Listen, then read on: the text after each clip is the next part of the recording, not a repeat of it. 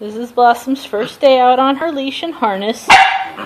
Lucky is participating. He's very helpful as always. And we're hiding, not really hiding, we're placing pig treats all around so that she has a good time outside. She has lots of things to discover. She's really just chasing me. She knows where the treats are.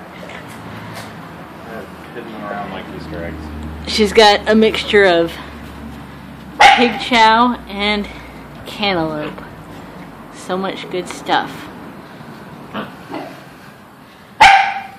And we've heard that the challenge with a pig on a leash is that you don't yank a pig around on a leash. So she's just free roaming wherever she wants to roam in her small little area right now. It's going to be interesting to lure her back in the house. I hope we've got fruit to do it.